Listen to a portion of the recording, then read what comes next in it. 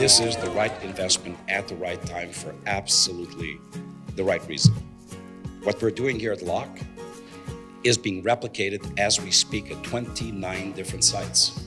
A $110 million investment to create these types of spaces for the benefit of our kids. We're celebrating the groundbreaking to get construction going for the Nature Explorer Center for Locke Early Education Center. So part of the early education curriculum is that half of their day is spent outside. That's actually how kids learn best. At this age, it's not just their brain, but it's their body, and their bodies move when there's sunshine and breeze, and so they're going to be maximizing their learning outside.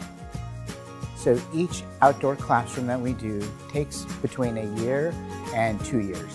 And they're built in phases so the kids will always have a place to play.